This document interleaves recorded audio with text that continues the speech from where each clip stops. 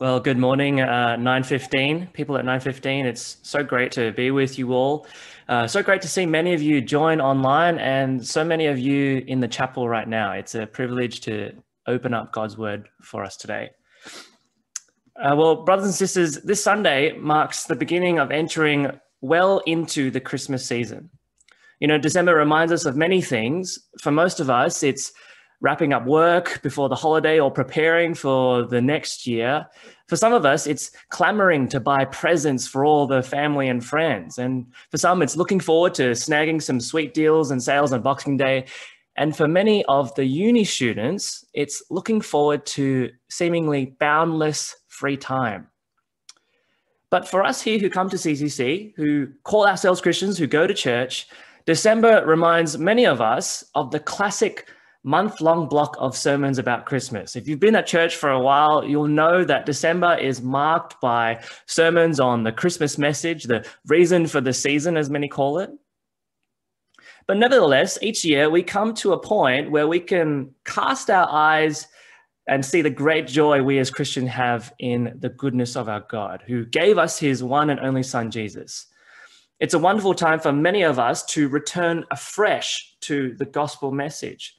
And so in the spirit of the Christmas sermon block, the pastoral team have decided to look at the Christmas message at a slightly different angle through Christmas carols. Many of you know already, this series is titled News Worth Singing About. And so we're going to be looking at Christmas carols, carols which some of us may know and love, carols that are rich with biblical truth about the birth of Jesus Christ, and carols that talk about its meaning, about its significance for us. So from today through the end of the year, Sunday sermons will be inspired by the music of Advent and Christmas. Each sermon will be rooted, as always, in Scripture, but they'll be drawing from the lyrics of a seasonally appropriate hymn or a carol or song. And so now it's our hope and prayer that this isn't merely just a fresh new take on Christmas sermons, but rather a way for us to set our hearts towards God during this Christmas time and further appreciate the doctrines and the meanings behind some of these great carols. And so with all that being said, how about we pray? Father in heaven, we thank you for Christmas. We thank you that Christmas is a time for us to cast our minds back to when Jesus came into the world, to fulfill your promises, to deliver your plan of salvation, and to redeem your people. Lord, we pray now and through this whole series that you would open our hearts and minds to know the goodness of Jesus' first coming and to long for his second coming. I pray all this in Jesus' name. Amen. Okay, so today's sermon is titled after one of the most popular Advent hymns, O Come, Emmanuel. This hymn, originally composed in Latin, is one of the oldest hymns that we actually know of. So if you're young, it's probably no surprise that this hymn is not familiar to you at all. So what we're going to do is we're going to actually have it played once so that we can familiarize with the song as well as digest some of the lyrics. And hopefully after which, some of you who might not know the song might recognize it. Thanks, Daniel.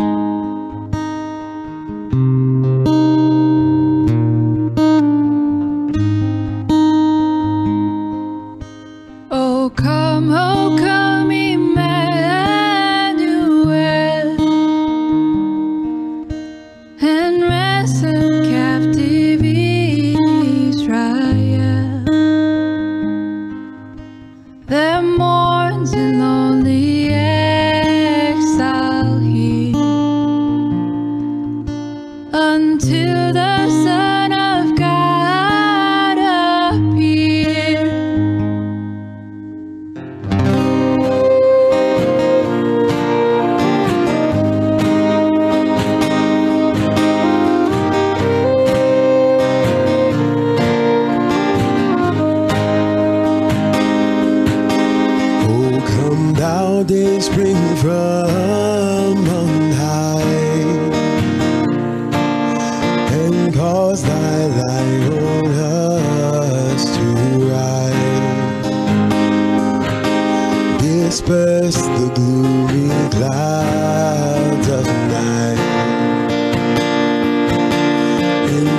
dark shadow put to flight. Rejoice, rejoice, Emmanuel shall come to thee, O Israel.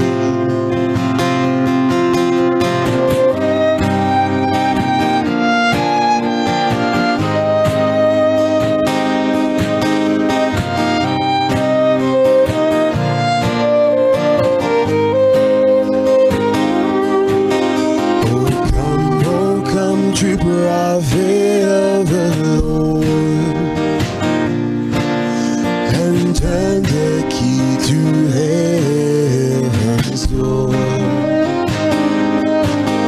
Be thou our comforter at night, and lead us to the Father's side. Rejoice, Emmanuel shall by his word our darkness dispel.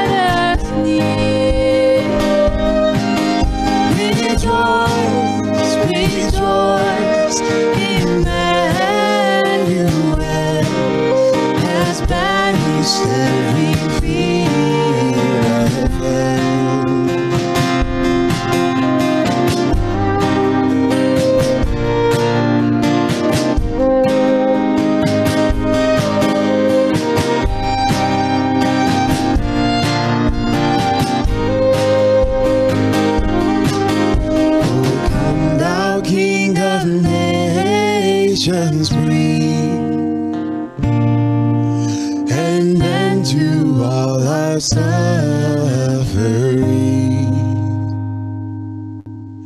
be every pain and sorrow cease, and reign now as our Prince of Peace. Rejoice, rejoice, Emmanuel. Rejoice, rejoice, Emmanuel. Rejoice, rejoice, Emmanuel shall come again with us to dwell.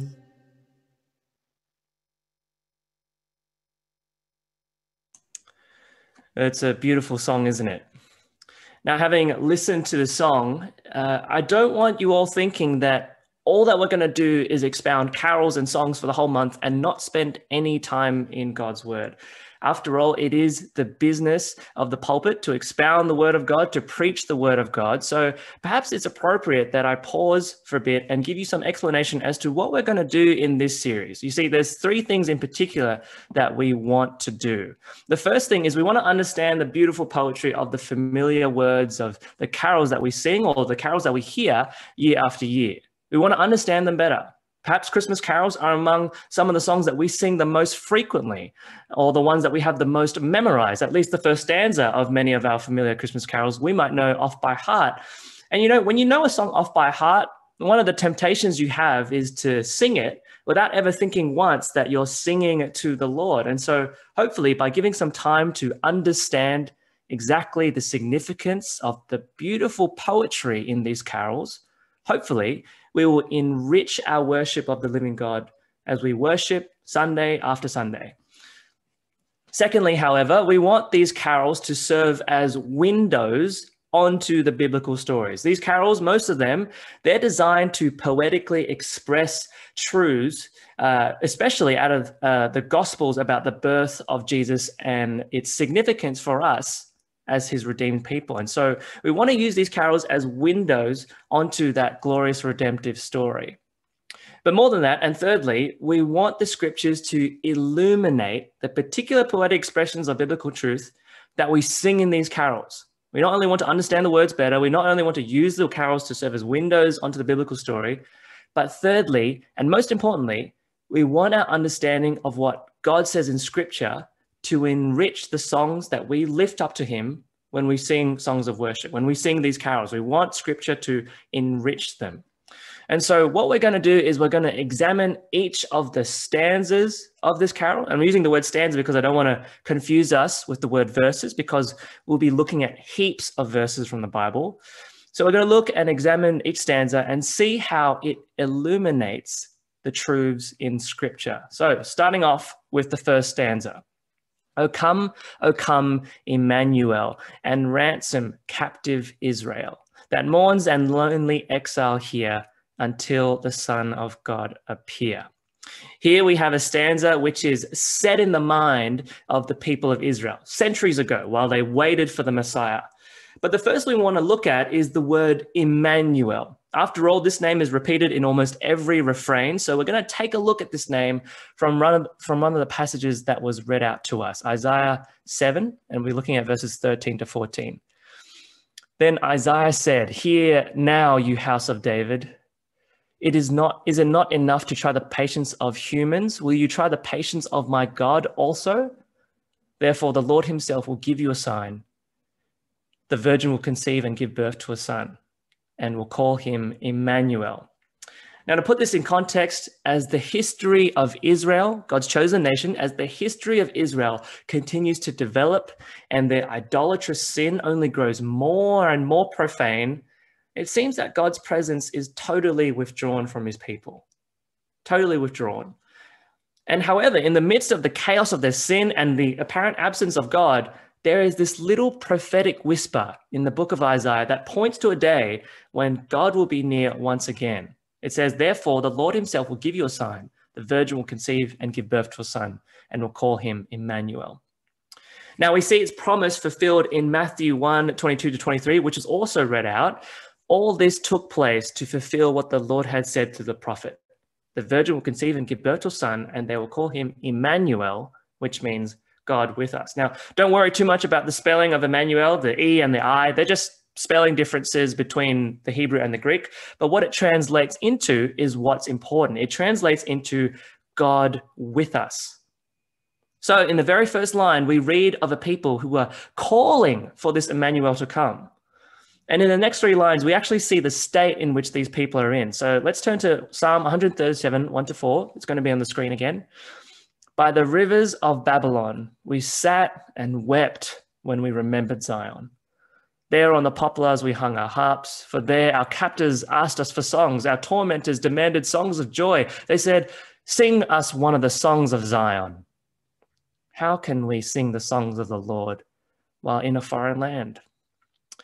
This passage speaks of Israel's mourning and their longing for the presence of God. As punishment for their disobedience, their idolatrous sin, the people of Israel were exiled from the presence of God. Israel was carried into exile to Babylon, and we can see they're weeping and they're longing for the presence of God. They're longing for God to redeem them and ransom them from their captors, to return to their land in the presence of God. And so in these lines of the first stanza, we see a faithful remnant of God's people. They're longing, they're groaning, they're yearning. You can hear it in the language of, "O come, O come." This is the O of longing, not merely to just return to the land, but ultimately for God to dwell once again in their presence. They call upon this Emmanuel to come. They call upon this promise of hope to come, to take them out of captivity, out of exile. Next stanza. "O come, thou dayspring from on high, and cause thy light on us to rise. Disperse the gloomy clouds of night, and death's dark shadow put to flight. Rejoice, rejoice, Emmanuel shall come to thee, O Israel. Here we have a stanza that talks about light and darkness, and the Bible often uses language and motifs of light and darkness, but let's turn to the passage that this stanza actually draws upon. It's Luke 1, 76 to 79, and this passage is about the foretelling of the birth of John the Baptist. So it reads, "And you, child, will be called the prophet of the Most High. For you will go before the Lord to prepare his ways, to give knowledge of the salvation to his people in the forgiveness of their sins, because of the tender mercy of our God, whereby the sunrise shall visit us from on high, to give light to those who sit in darkness and in the shadow of death, to guide our feet into the way of peace." So this passage speaks of a prophecy made by Zechariah, John the Baptist's father. He prophesies about his son, John, who will be a prophet preparing the way for Jesus. And in verse 78, it's sunrise. It means the dawn or the day spring, the beginning of the day. The sun rises above the horizon. It ends the night. It ends the darkness, and it brings in a whole new day. It's a poetic expression for, at the time, what Christ is going to do when he comes. He will end the darkness and he'll bring in a new day of light. There's more of this language of light and darkness. Take a look at Colossians 1 with me. "And giving joyful thanks to the Father who has qualified you to share in the inheritance of his holy people in the kingdom of light, for he has rescued us from the dominion of darkness and brought us into the kingdom of the Son he loves, in whom we have redemption, the forgiveness of sin." Now, in this passage, the word dominion carries with it the meaning of dominance, of control, of rule, a power that's absolute. And that dominion is that of darkness. And here, darkness refers to the realm of sin and evil and all the wretchedness and brokenness that comes with it. And so, in essence, everyone is trapped in this dominion of darkness. There is almost hopelessness to this darkness. But if you look at Colossians 1, it tells us that there is one incredible way out. It's by being rescued by Christ, who redeemed us and forgave us of our sins. And then in the next line, in the refrain, we see this shift in this tone. It's a shift away from the language of longing and of yearning and towards a picture of joyfulness, of rejoicing. We read, "Rejoice, rejoice, Emmanuel shall come to thee, O Israel." It's a hopeful jubilation. Rejoice, for Emmanuel, God with us, shall come to you, O Israel. You can see that each stanza is filled with expressions of deep longing for Jesus, but at the close of each stanza, there is this hopeful jubilation of joy in knowing that there is an Emmanuel that will bring both God and his people together. Now, the next three stanzas are written slightly different to the previous two. It's not in the structure or the composition, but actually in the content. You see, the first two stanzas, they spoke in anticipation of the coming of Jesus, in his carnation through the virgin birth. And they were written to express the perspective of those people who were in Old Testament scripture, those in redemptive history who were anticipating the coming of Jesus for the first time. Now, the next three stanzas, however, on the right side of that graphic there, the next three stanzas are actually an expression of anticipation from our perspective, of those who know and can hear about Jesus and are awaiting his second return. These three stanzas are super rich with biblical truths that are scattered throughout scripture. And so we'll pace through these slightly faster than the first two.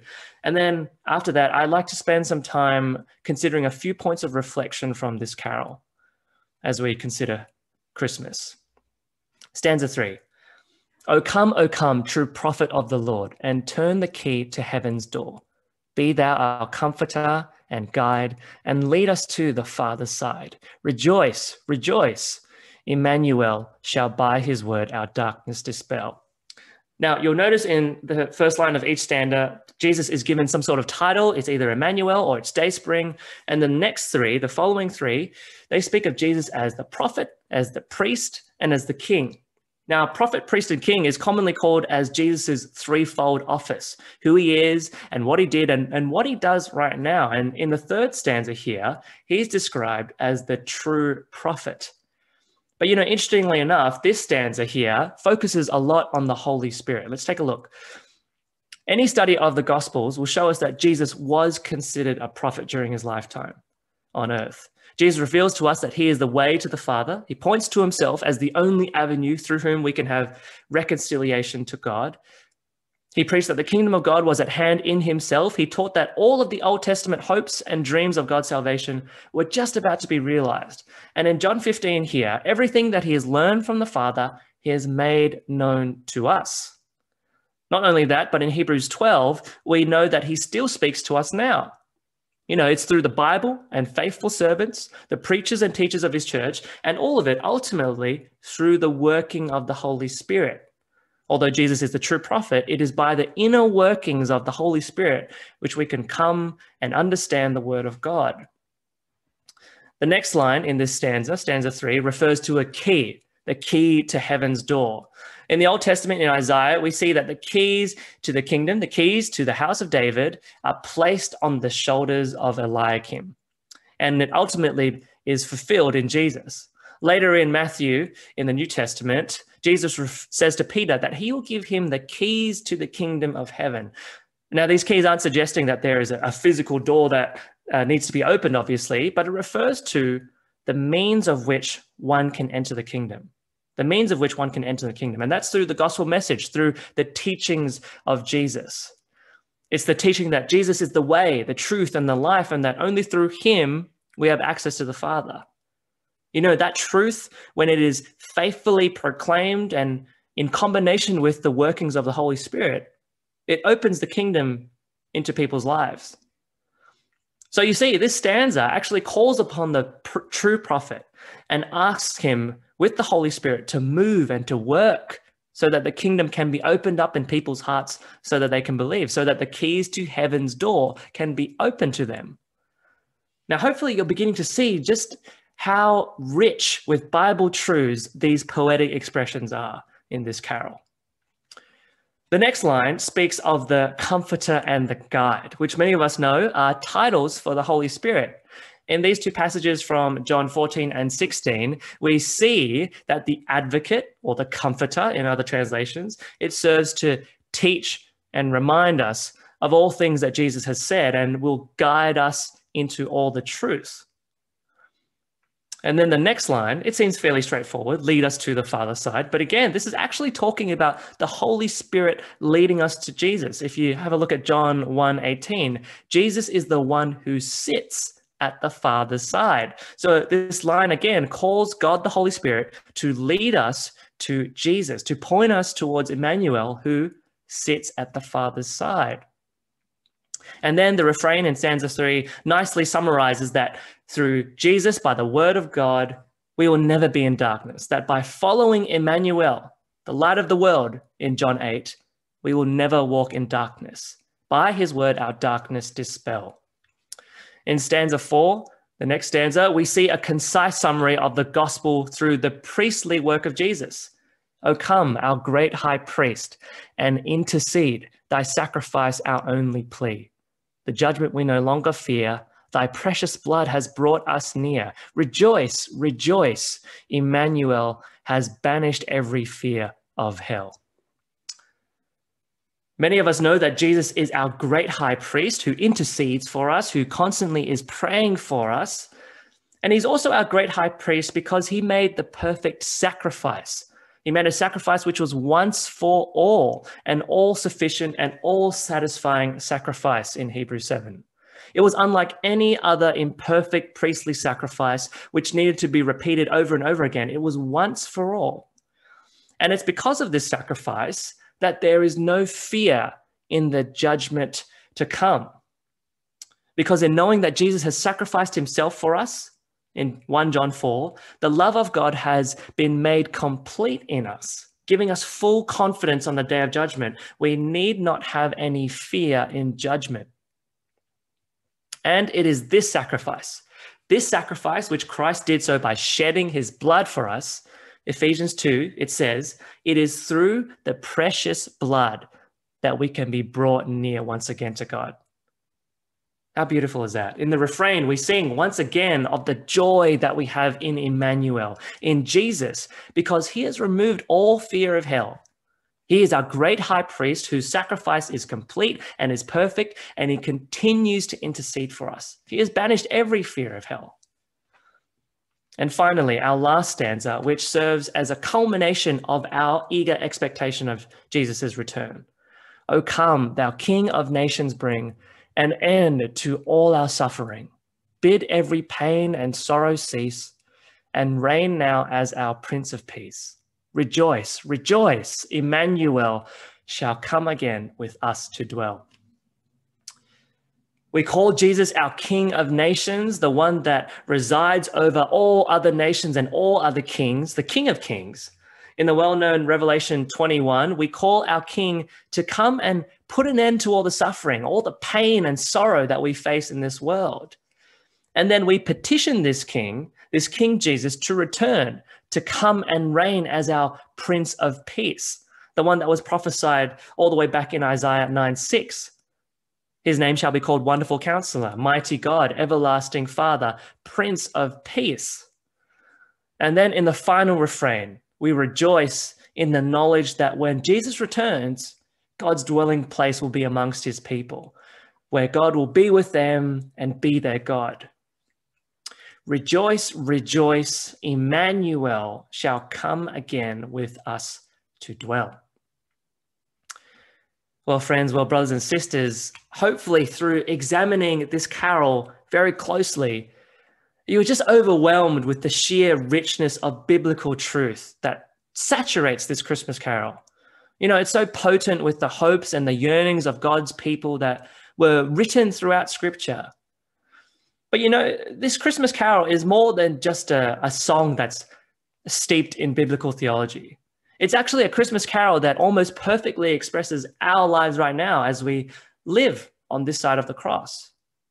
You know, because O come, Emmanuel serves both as a prayer for the first and for the second coming of Jesus. It takes us into the mind of old Israel, longing for the first coming of the Messiah. And it goes beyond that longing by voicing the yearning of the Church of Christ now, for the Messiah, for Jesus Christ to come and fulfill the promise of his return. In Matthew 1, when Emmanuel arrives, when the dayspring rises, and when he comes to live as a man, to sacrifice his life, and to die for the sins of all mankind, for the sins of you and I, you know, we take great joy in our redemption. But we also learn that redemption has only just begun. Now, make no mistake, the final blood is shed, the debt is paid, forgiveness is purchased, God's wrath is removed, adoption is secured. You know, the down payment is in the bank, the future is sure, the joy is great, but the end is not yet. Death still snatches away. Disease still makes us miserable. That has been increasingly evident this year, hasn't it, with COVID? Calamity still strikes. Satan still prowls around the corner. Flesh still wars against the spirit. Sin still indwells within us. And we still groan inwardly as we wait eagerly for adoption as sons, the redemption of our bodies. We still wait for the revealing of our Lord Jesus Christ. We still wait for final deliverance from the wrath to come. We still wait for the hope of righteousness. The longing continues. You know, O come, Emmanuel isn't quite like Christmas tunes like Joy to the World, Angels We've Heard on High, or Hark the Herald Angels Sing. It's not exuberant and jovial like those, which is, you know, is fine, mind you. They have their own right and true place. But the carol that we examined here, it's mournful and it's contemplative. The mood is that of longing, of aching, of yearning, of hoping. You know, John Piper described it quite well when reflecting on this particular carol. He says, the Christian life oscillates between these two poles, the overflowing joy of the already redeemed and the tearful yearning of the not yet redeemed. Not that we ever leave one or the other in this life. We are sorrowful, yet always rejoicing. It is good to have Christmas carols that capture both dimensions of Christian life. You know, I'm sure that as we close in on Christmas, as we move closer to Christmas, there are going to be some Christians that will inevitably experience some sadness and sorrow, especially at the end of a year like 2020. Now, I'm not necessarily saying that Christmas cannot be filled with cheerful spirits and joyful merriness. No, by all means, we should celebrate Christmas by remembering that Jesus came into this world, that he was born to fulfill prophecy, to dwell with God's people, and to save and redeem them. But let's not make the mistake that Christmas must always be all jolly and all jingle bells. Let's remember that the longings which the people of God had before Jesus was born, and the longings for us as well as we await his return. And so with every stanza, we sing with longing and yearning. We pour our hearts out in our reflection on the brokenness of this world and the sin that pervades this life on earth. But at the end of every stanza, we can remind ourselves of the confidence and of the joy that we have in the certainty of Jesus' return and all the promises that come with it. And so as we reflect and contemplate the meaning of and significance of not just this Christmas carol, but this Christmas season, I want to encourage you to consider, what do you long for in Jesus' return? What do you long for in Jesus' return? There is so much that goes on during Christmas time, isn't there? There's so much going on. It would be an utter waste to simply go through the motions, through the secular Christmas traditions, and not use Christmas as a reminder of the promise of Jesus' return. Let me encourage you to find time to break through all the commotion that usually surrounds Christmas festivities and pause and reflect on what you are most looking forward to when Jesus returns. What is it? Is it the renewed bodies? Is it seeing fellow believers? Is it everlasting peace? Is it restoration of this world? Is it singing praises amongst a multitude of different tongues? Or is it the absence of pain? Is it the absence of sorrow? Is it the absence of sin? Is it being able to dwell in the presence of God and Jesus, our Savior? What are you longing for? What are you yearning, waiting, or aching for in the coming return of Jesus? As we long for the second coming of Emmanuel, there is much we cannot understand about our world. We cannot fathom why the innocent suffer, why evil has such opportunity, why God does not just make things better right now. But in our perplexity, in our confusion, we do know something that keeps us going, something that strengthens us in the midst of sorrow and confusion. We know that Jesus is Emmanuel, God with us. In our pain and puzzlement, God is with us. In our sadness and our yearning, God is with us. In doubt and fear, God is with us. Through Jesus Christ and through the Holy Spirit, God is with us. And not just with us, but for us, beside us, before us, behind us, within us, and amongst us. So we are comforted. Even as we sing with deep longing, we are comforted when we sing, O come, Emmanuel. Let's pray.